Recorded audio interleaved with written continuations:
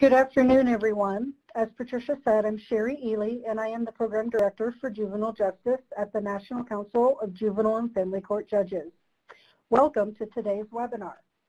In October of 2018, the National Council entered into a partnership with the Animal Legal Defense Fund to address judicial response in court cases that are related to animal cruelty. This was the first type of formal partnership between a judicial organization and an animal protection organization. In July of 2019, the National Council approved a resolution regarding animal cruelty and its links to other forms of violence. Also, that same month, in July of 2019, the National Council released a technical assistance bulletin that is for judges on animal cruelty issues. Both the resolution and the bulletin will be referenced during the webinar today, and links to both are included at the end of the webinar. Today's webinar allows us to take a deeper dive to examine the link between animal cruelty and child abuse. The presentation over to Judge Romero. Welcome, everyone. It's an honor and a pleasure to be part of this webinar today.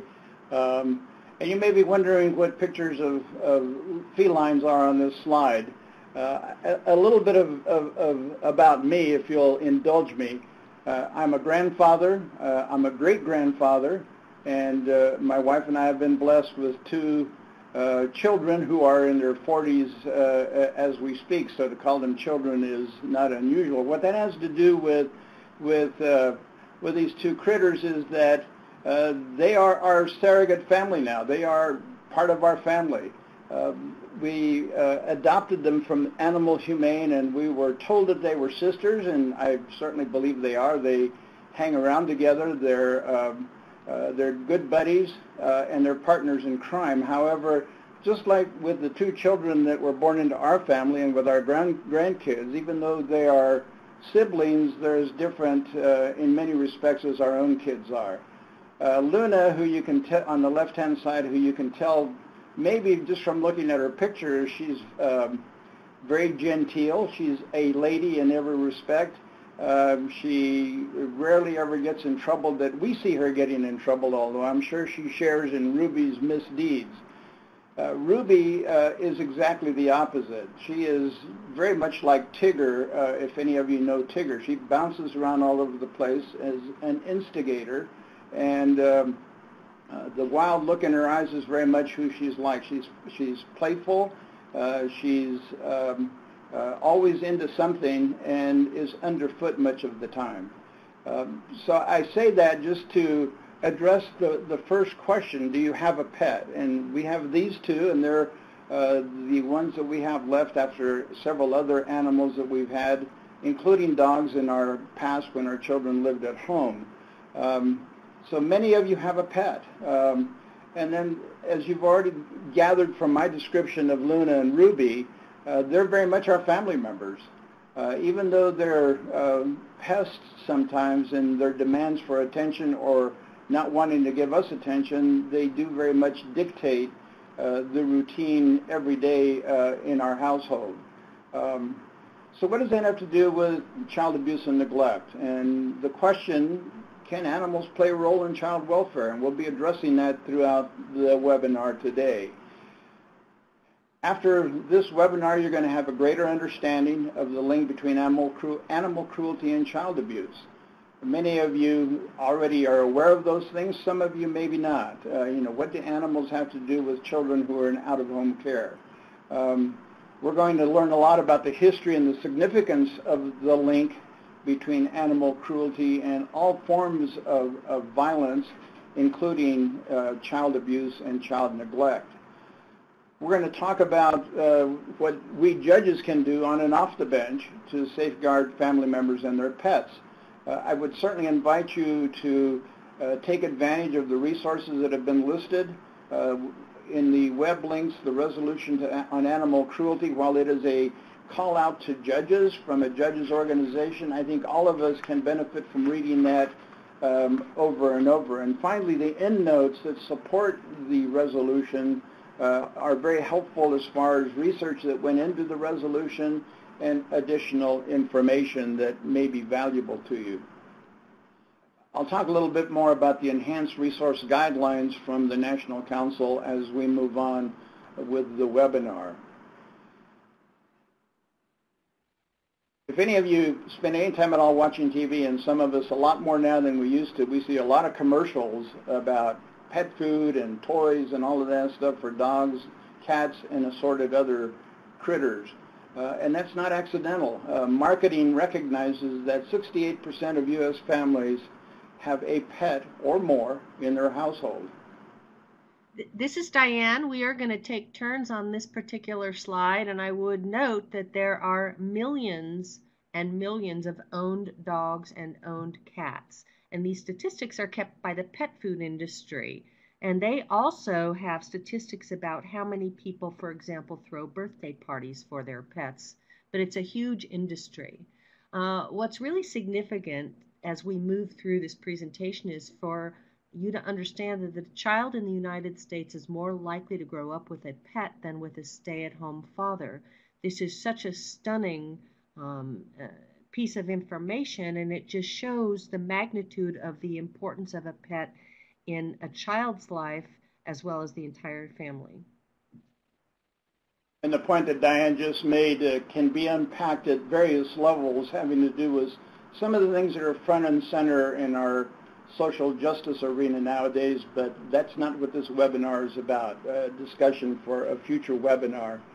And as you've already heard me talk about Ruby and Luna, 99% of pet owners consider their animals to be not just companions, but maybe also members of the entire family unit. Pet owners definitely report higher self-esteem, less fearfulness, less loneliness, more extroversion, and more exercise than non-pet owners. This is particularly important for us to also recognize in the area of elders and how much fulfillment an elder as well as a child gets from having a pet in the family. Children talk to their pets, and their pets help them feel less lonely and more accepted. I will talk about this a little bit later when we talk a bit about the human-animal bond.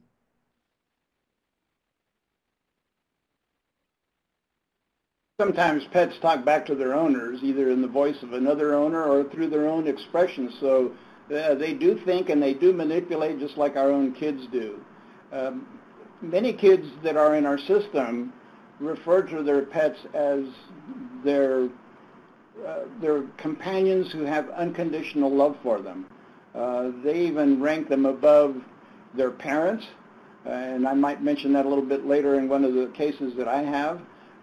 Even some of their friends, quote-unquote friends. We all know that young people have friends, but they're not really what we would call friends, particularly if we're their parents. But many of the kids tell us that, you know, they're most likely to have this relationship with their pets into the future, no matter whether they've gotten angry at each other, whatever their relationship has been, they have an unconditional, loving relationship with each other. We'll talk more about the link between child abuse and neglect and animal cruelty, and we're going to begin to do that now. So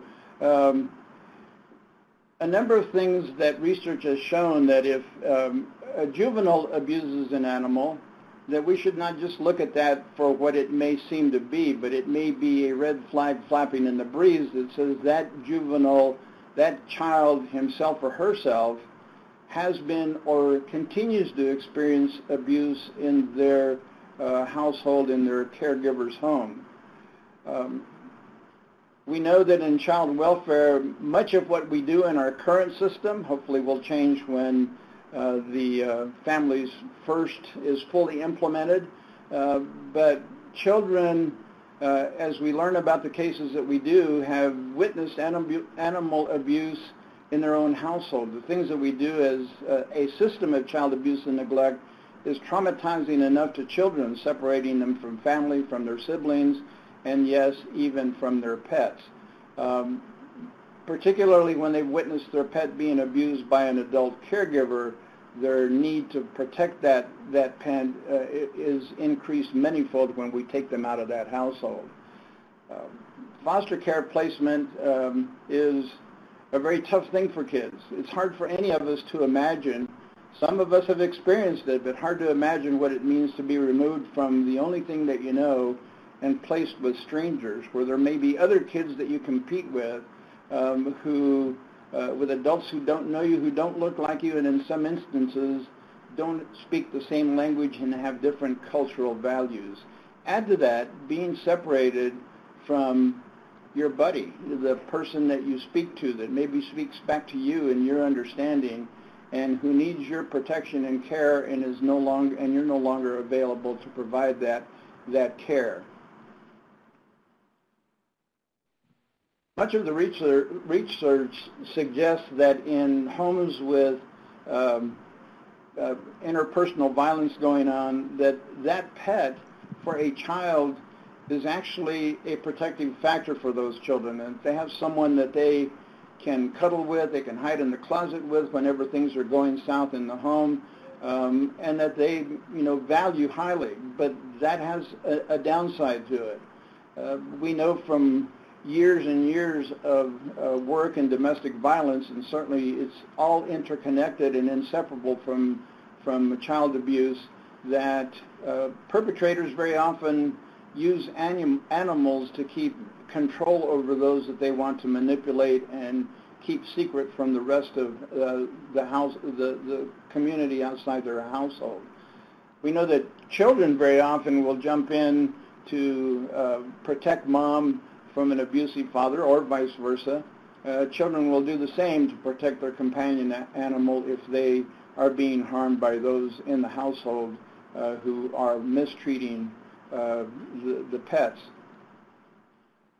An important thing to remember with this slide and a takeaway is that animal cruelty is not happening in a vacuum. It is a red flag indeed that says others in the home may not be safe, including children in the home. For those of us who are judicial officers, for those of you who are attorneys, social workers, or other folks who are regularly in court, back in the old days when we actually used to be in court, not by video, but many of you still appear for these hearings via video if you're not physically present in the courtroom. So a couple things to contemplate on for those of us who appear in court. Are there pets in the household? Does a child or do the children have an attachment to the pet? And on. You can read the bullet points. And I would suggest to you that unless all of us involved in the child welfare system ask questions, we don't necessarily know the answers to these questions, particularly when our focus is on the child, the parents, and all of the implicit and explicit biases we bring to the table when we're in court. So the preliminary protective custody hearing, the shelter hearing, whatever it's called in your jurisdiction, is very often the first contact that we in the courtroom will have an ability to ask more questions. Some of us, like in my jurisdiction, we get an affidavit in support of an ex parte custody order that legally places the child, at least temporarily, in an out-of-home placement. And very often in those things, some things very familiar to us, the home was a mess, there was dog feces on the floor, there were pet dishes with scant food, there was no food in the cupboard for adults. But do we ever ask about, are the pets being mistreated as well? These are questions that need to be asked, not just glossed over as we read the initial report or as we conduct the first hearing, when in the olden days it used to be a 5-minute hearing. I would suggest to you that it's impossible to do a meaningful custody shelter hearing in that period of time. The enhanced resource guidelines, which are included on the last slide as a very valuable resource from the National Council, reminds us of the harm we cause when we remove children from their home of origin. Not only are we separating them from parents, siblings, from school, from their neighborhood friends, but as we've heard already, sometimes from those that they value more than any of those, their pets. So when we make a decision to remove a child from the home or to continue the child in an out-of-home placement, let's not forget to ask about those other very important, I hesitate to say individuals, although they are, they're family members, they're pets, they're friends to these children. So what can we do to safeguard family members and the pets that they are attached to? Well, think about it a little bit. As those of us who practice in court, whether we're judges or otherwise, I think it's important for us to recognize that unless we ask questions and know what resources are available in our community, and I would suggest to you respectfully that we don't learn those things as judges, as judicial officers, from hanging around in chambers or in the courtroom. We need to partner with those organizations in the community to find out these things that are very important. So Diane is going to talk a little bit more about the link between animal abuse and child abuse, but before she gets to that, I want to suggest to you that when a child is removed from their home and you're the presiding officer or you're the attorney for the Child Protection Agency or an attorney representing children or parents, ask those questions of them about animals in the home and what relationship there is to the child that is being removed. If there are services that need to be put in place, you can't know what those services are unless you engage in your community and you know that you can order those things and have them be related to the harm that is reported being done within that household, including the harm that is being done to pets. Diane? Thank you. Thank you, Judge Romero. It is a pleasure to be here, and welcome to everyone. This is a wonderfully emerging area that the National Council has embraced, and we are ever so thankful for that. I'm going to take some time now to talk to you about the link between animal abuse and child abuse. And here's a picture of my dog, Maverick, who has a huge link to his stuffed husky.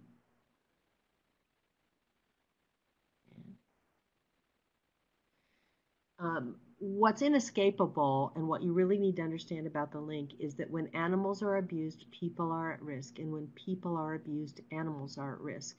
So if we just substitute the word child for people, it's clear that when animals are abused, children are at risk. When children are abused, animals are at risk. So it's very important for the judiciary to embrace this concept and recognize that when you have a child appearing before you, either in a dependency or a delinquency hearing, to recognize the significance a pet might play in their life.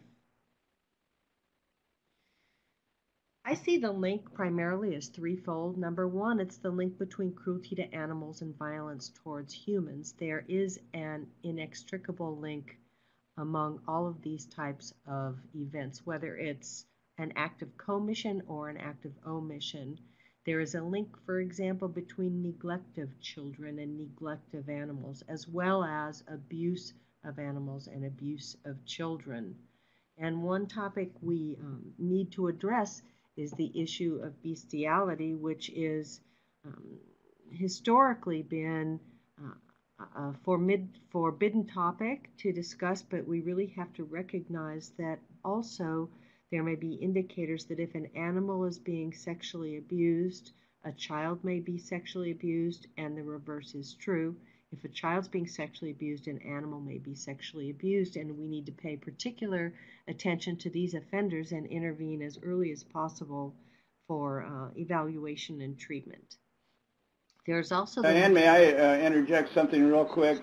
Absolutely. This is a great reminder for me because we're seeing a horse, and that's a huge animal. And most of us in urban America would not have a horse in our household. Maybe some of us would. But large animals are victims of animal abuse just like little kittens and puppies and rabbits are. In my own community, a couple of weeks ago, there was in the media, to the extent we believe the media, but several people whose horses were found slaughtered and butchered in the corral, and I apologize for being so gross about it. In another rural part of our community, a beloved horse was shot by a drive-by in a drive-by shooting, inexplicably for no reason. What motivates this kind of stuff? who knows? But don't lose sight of the fact that large animals are subject to cruelty from humans as well. Thank you, Diane. Yeah, I'm so glad Judge Romero brought that up. And it is important to note that in many households, the horse is a pet, is a family member, is a companion. And we've seen this time and time again in situations involving domestic violence on every level and animal cruelty. So it also segues perfectly to my next point about the link between a human and an animal, which we don't have time to talk about today, the human-animal bond, but we will just touch on it, the significance and the strength of that bond and how important it is for us to recognize that in dealing with children that come into the context of a courtroom. And lastly, there's a link among all the agencies and individuals concerned about the safety of the community and the successful progress of a community. I can tell you that back in the early 1900s, I'm in Colorado, there was an actual statute on the books that mandated humane education as part of the elementary school curriculum. So it would be also very important for us to connect and collaborate with educators and church members and animal control and psychologists and psychiatrists and police and social workers. I mean, the list is endless. If we want to make a dent in curbing violence in its many forms, we need to collaborate and educate one another. I always stress in a presentation that awareness of the link is a matter of public safety and human welfare. This particularly rings true when I speak with law enforcement because it's important for them to notice that if we want to approach violence and get to the root of it, we need to be aware of this link. And I think Judge Romero wanted to make some comments as well. I think it's difficult in this day and age of COVID and social unrest and social awareness to not also interject that public safety and public welfare and public health are inextricably intertwined. And of concern in the child welfare arena is that children who used to spend roughly 5 days a week in school with teachers and friends and maintenance people and social workers and nurses who very often were the first line of sounding the alarm that we believe this child is being abused or mistreated at home, that connection is missing nowadays. School is starting in some places, in other places it's going to be via video, but an awareness that in the age of COVID, the issue of public safety, public health, and community safety as it relates to our children is impacted by the lack of contact or the minimized contact between those in the community who used to be the first line mandatory reporters, and now that connection is reduced significantly. Thank you, Diane. Yes, it's really important to recognize how much violence plays in terms of a threat to public health, and it's increasingly been made aware by the Center for Disease Control, which years ago they recognized domestic violence as a threat to public health. So it's really important for us to embrace this link on multiple levels. The significance of recognizing this link is twofold. Number one is crime prevention. If we intervene really early with a child that is demonstrating some tendencies towards abuse or neglect of an animal, we do want to get at the root of it because obviously we can't attribute their actions to one particular event or events that have happened in their life. There's always been some contribution of nature and nurture that evolve. But if we recognize that a child is being abusive or neglectful for an animal, we need to intervene early and give that child the treatment, the evaluation and treatment that he or she needs to hopefully prevent it from transitioning into forms of violence against animals, property, or other humans. Without regard to the nature of the violence, it's important to intervene early, and we might just make a dent in crime prevention.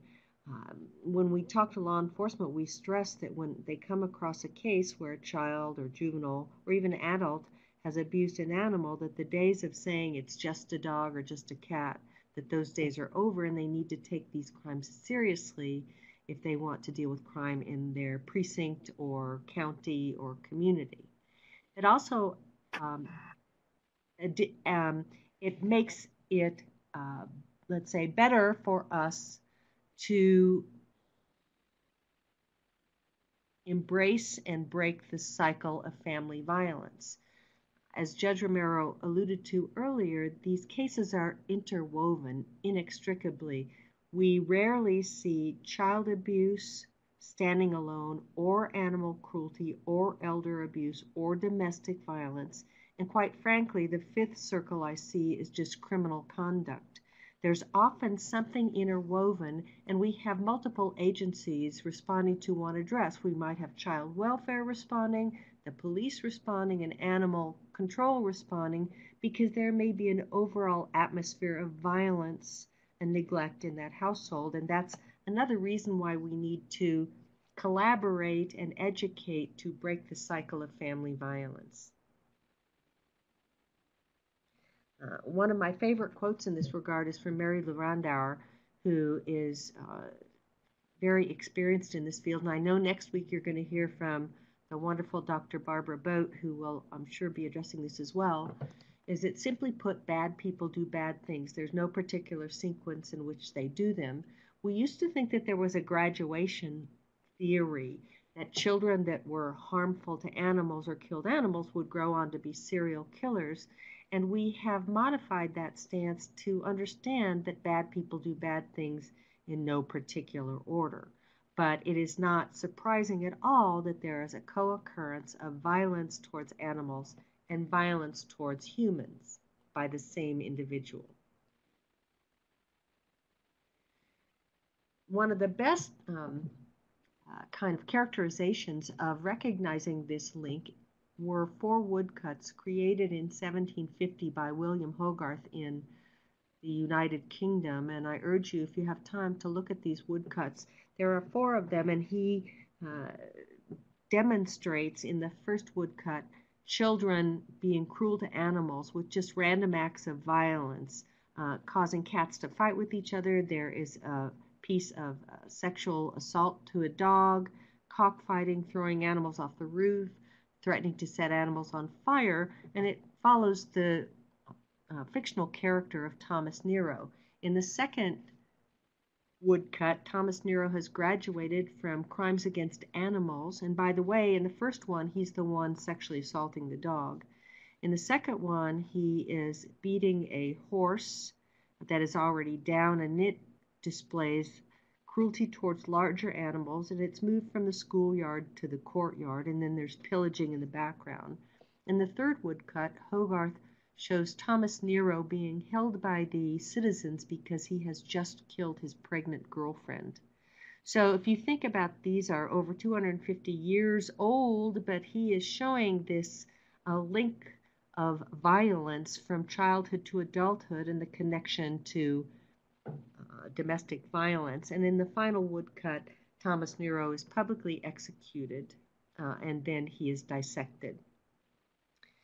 From these kind of demonstrated artists portraying animal cruelty and violence to humans came the first animal welfare agencies in the United Kingdom, the Royal Society for the Prevention of Cruelty to Animals. And Henry Bergh patterned the ASPCA in 1886 after the RSPCA. What's really important about this is that the ASPCA, which was created back in the 19th century, it predates child welfare in the United States. And when I was learning about the link, it was so surprising to me that animal welfare predated child welfare, and yet it's patterned also from the UK. The first child welfare was created. The American Society for the Prevention of Cruelty to Children was founded in 1875, some 9 years later by Henry Bergh himself. a woman had heard about a child, this child, Mary Ellen Wilson, being abused in an apartment in New York City. And when she first saw the child, thought that the child was 5 years old, when in fact the child turned out to be 9 years old. And you can see the welts on her legs. So she was clearly being abused and neglected. And in that era, there was no one to investigate it. She was, by the way, in the custody of foster care. She'd been taken from uh, uh, an orphanage to live with this foster family, and they did no background check, and the mother was the perpetrator of the harm. So Henry Berg dressed up his animal welfare agents, and he dressed them as census takers, because in that day and age, the census takers went door to door. They saw the state of the child, they rescued her and filed charges, and therein is the birth of child welfare in the United States. Once again, still making its way back to Henry Berg, the founder of the ASPCA. The median age for the onset of hurting animals is 6.5 years old, earlier than bullying, vandalism, and setting fires. So as judges, this is a sobering but important subject for you to understand. And I put in a picture of Spike. This was a personal case that I handled when I was a prosecutor. This is the after photograph of Spike. And during this photo, he was probably 14 years old. When Spike became incontinent and hard of hearing and partly blind, his owner started treating him poorly. And the owner was in the midst of a divorce from his wife, and there was a history of domestic violence. As Spike began to fail, he got more and more annoyed, and he did have a child with visitation, and he had his 6-year-old son for his birthday, the 6th birthday, and he gave his son a BB rifle, and he showed his son how to work the rifle by shooting Spike in the face with the BB rifle right in the presence of his son. And I apologize for the graphic nature, but this goes to show kind of this demonstrated connection. I also found out later that there were allegations that he was very rough with the child and wanted him to act like a man, and he bullied him.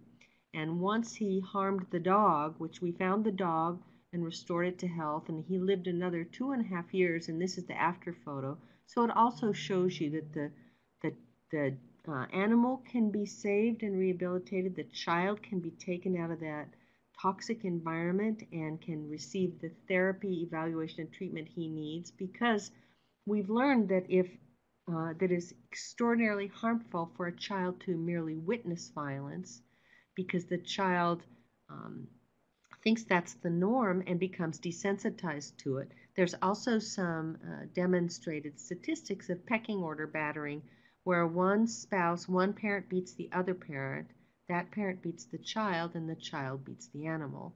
So as Judge Romero mentioned, sometimes children will try to interfere with the harm to their animals, or sometimes they will harm animals because that's what they have learned to do.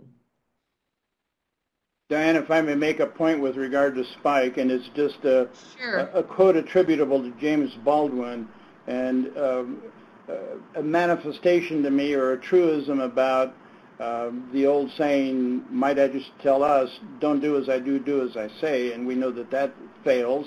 Didn't work with me, it didn't work with my kids when I tried to do that with them. But James Baldwin said something like this: children have never been very good at listening to their elders, but they have never failed to imitate them. Right, right. That's a great quote. Thank you, Judge. I also can't emphasize enough this undeniable link that a child demonstrating cruelty to an animal may be an indicator that the child has been the victim of serious neglect, abuse, or sexual abuse, and may lead to an increased likelihood of other violent behaviors in childhood and adulthood.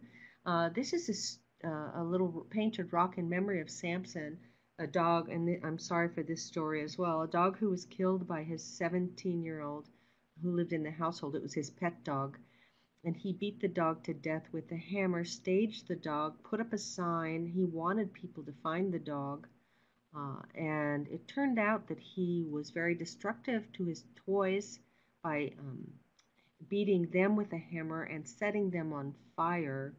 When I asked his mother if he had a history of fire setting, she said yes. I said, did you report him? Because we had a great juvenile fire setter intervention group in Denver. And she said, I didn't report him because, and I said, why? And she goes, because they were small fires. And it turned out when he was interviewed by the juvenile fire setter expert, he admitted to setting well over 100 fires. And what was really tragic about this young man is that he lived across the street from a high school. He was 17 years old. He had a documented history of having been sexually assaulted by a male um, relative since the age of 4, and it had transitioned into auditory command hallucinations. So he really suffered and never really had the intervention and the knowledge that we needed. And apparently he had been abusive to the family pets for years, but they didn't think anything of it or to bring it to the attention of any experts. So, and once again, it's this connection to sexual abuse. Often also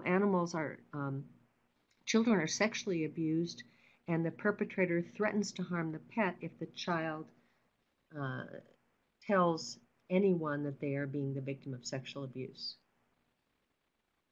Protecting pets and humans. I have a couple of slides and then I'm going to turn it back over to Judge Romero. Number one, this is a relatively new concept, and I know Dr. Boat might be addressing this as well next week, but the National Link Coalition has embraced this concept of the no-hit zone, and they recognize that hitting is the most prevalent risk factor for physical child abuse. So the National Coalition created a poster that you can download and place in any public or other relevant place to impress all citizens, all members of the public, whether professionals or not, of the importance of not hitting anyone. No one hits grown-ups or children or animals. And here's a link if you want further information. It is also important to recognize that animal cruelty often occurs in the context of domestic violence. Not always, but often. And we see a number of advertising campaigns where they morph a picture of an animal with a picture of a human. What's important here is to recognize the strength of your own state's statutes. In Colorado, we are really lucky because within the actual statutory definition of domestic violence, we include any other crime against a person or property, including an animal, when used as a method of coercion, control, punishment, intimidation, or revenge directed against a person with whom the actor is or has been involved in an intimate relationship. This is really important because if this is included in a statutory definition, that also increases your obligations and your awareness of this problem. And at least in Colorado, it kicks in a number of other statutes. For example, in cases of domestic violence, the law enforcement has to investigate and collect evidence and preserve evidence. So it's really important to recognize what you can do in your state or what the laws are in your state. It's also well within your discretion to protect pets and children via protection order or no contact orders or restraining orders, whatever you might call them in your jurisdiction, because the law, even if it's not specifically outlined in your statutes, you have the discretion to enter orders you deem necessary for the protection of persons and animals. In Colorado, we see it as twofold. Number one, you can do protection orders prohibiting the taking, transferring, concealing, harming, killing, molesting, or disposing of or threatening to harm an animal owned, possessed, kept, or held by a victim or witness, including a minor child. We even include minor children as the protected party, therefore including their pets as protected entities. You can also specify arrangements for possession and care of an animal owned, possessed, kept, or held by any party or a minor child of any party. What's really important by these two kind of opportunities you have to protect animals and children is that they are very flexible. You can call on experts to help guide you on what's the best for the children and the animals, because we also want to preserve their relationship if at all possible. If the child is a perpetrator or the child has to go into a house with an animal, special safeguards need to be taken for both of them. But this allows you a lot of discretion. And note also that these provisions protect pets of witnesses, not just victims, not just parties, but witnesses, including children. So this is real progress in the area of protecting children and protecting animals and recognizing their bond. I'm going to turn it over to Judge Romero. Thank you, Diane. And Ms. Catherine Ford, to your point, and I see that Sherry responded to it in a very appropriate manner, I do want to comment, before I talk about off the bench, what we can do, I want to expand a little bit more in just a few minutes about more stuff that we as judges and court professionals can do in an on-the-bench kind of setting. But the humane education is one of the important things that can address the point that you raised, Ms. Ford. And I don't have the actual link to the site, but it's the National Humane Education Society. And I believe if you just Google that word, it'll come up with the multiple resources that are available for humane education. And just very briefly, humane education with the society teaches all of us how to accept and fulfill our responsibilities to the animals in our world and around us, and not just, the cats and dogs, but all forms of animal life. And it's an effort to, for lack of a better concept, to teach compassion and empathy for those who have harmed other people and and animals. So it is a positive approach to dealing with folks who do bad things, not folks who are bad, but a proper frame of mind for all of us to get in. I think that we, in our court, I have parents who say, my kid is a good kid, and I say, I've yet to meet a kid in our juvenile justice system that isn't a good kid.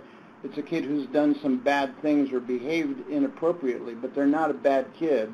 We're all salvageable regardless of our age, I would suggest. So I appreciate you bringing that up.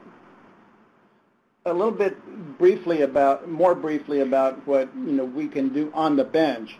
As judges, we have statutory authority, and we have also the power of being on the bench and ordering things. So at an initial custody hearing, at a dispositional hearing, the jurisdictional hearing, and at reviews subsequent to that, we still need to be aware of what's going on with our families. We need to be the inquiring magistrate, the inquiring attorney, the inquiring social worker, and to not take the questions as an affront of what we're doing, but as an effort to ensure that we know what's going on with the children and the families that come before us, to whom we owe a responsibility.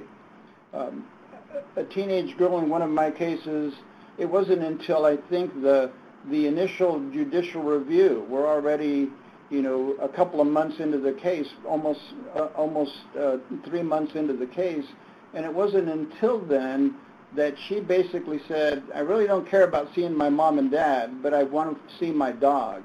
And that's kind of when the light bulb went on for me, this young teenage girl has a relationship with her dog, and what are we doing to meet that need that she has? So at initial hearing, we can ask those questions. At a dispositional hearing, after we gain jurisdiction over the family, we can order family time, not just between parents and the children who are removed, not just between siblings who are separated, but also with their animals. In the domestic violence arena, I know the judges in my jurisdiction do not hesitate to issue orders of protection for the animals as well as for the spouse, the partner who's been battered, and the children, but we can do that. Even if there's no statutory provision, we can do it until we're told we can't do it. As judges and as attorneys, ask for that. If you don't ask, you don't get. The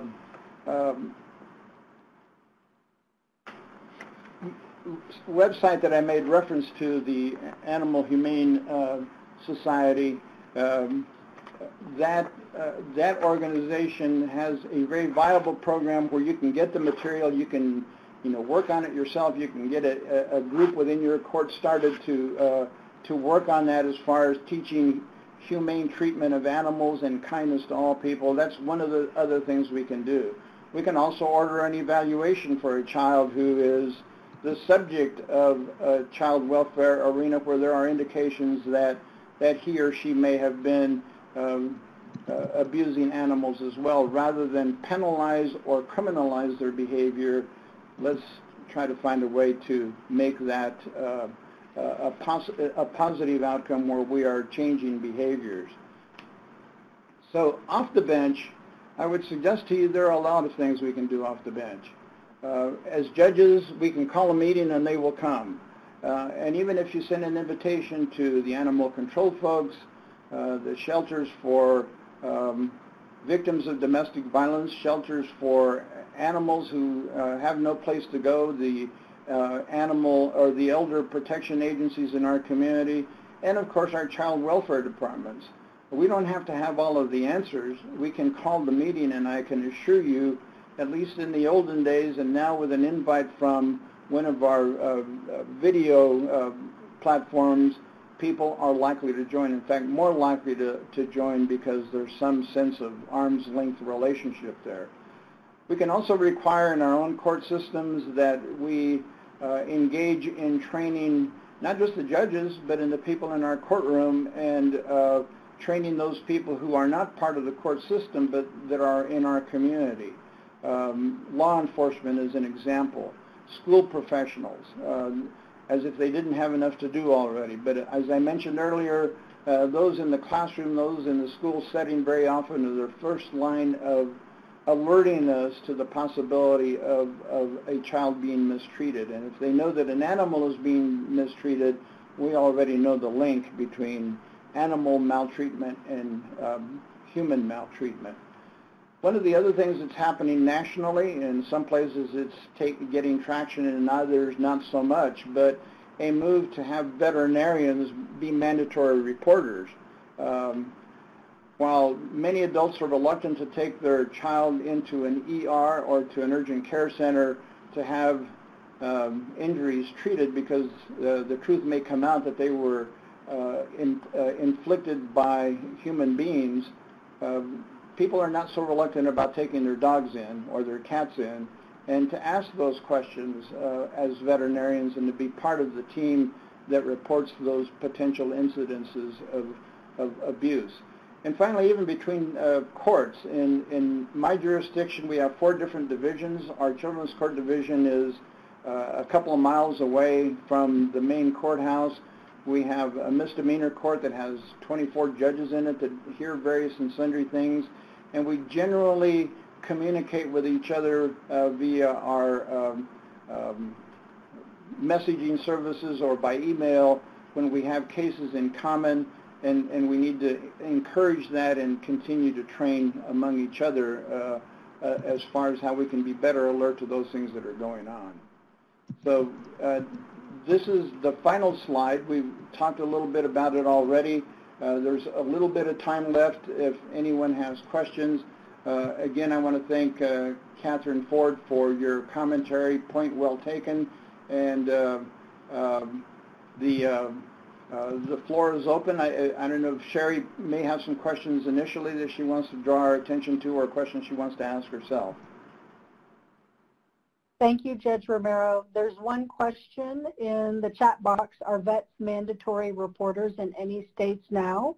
And I believe Diane is responding to that question in the chat with a link to the website. And they have an interactive map that addresses that specific question. Sherry, I'm going to get a link to it right now, I hope. Thank you, Diane. An important update I wanted to draw your attention to is in the web links pod. Initially, the link for the National Link Coalition was incorrect. It had a typo, but we have corrected that. And so if you want to go to that link, it should be correct now. And then there was also a question in the chat about whether the ALDF link fact sheet, if the link we provided was correct, and we have tested it, and it is a correct link. But if you see any other issues, please feel free to bring that to our attention, or after the webinar, If you're having trouble downloading any of those links, just let us know and we can send you those via email as well. So Sherry, if I may add, most every state has in their state bar association various sections of the law. New Mexico has an animal law section that any of us who are licensed attorneys can become members of that section. They offer social gatherings, they offer trainings and teachings, and it's one way to become aware of what's going on in your community if there's very little knowledge or very little awareness as to what other legal professionals may be doing. Most every state has a state chapter, for lack of a better term, of the National Animal Cruelty Prevention Organization. And in New Mexico, a very vibrant organization that does a lot of training. I wasn't aware of them until I joined the animal law section of our state bar, where I was introduced to them, and they conduct, in this day and age, some very helpful and useful webinars that originate not just in the United States, but in other countries as well.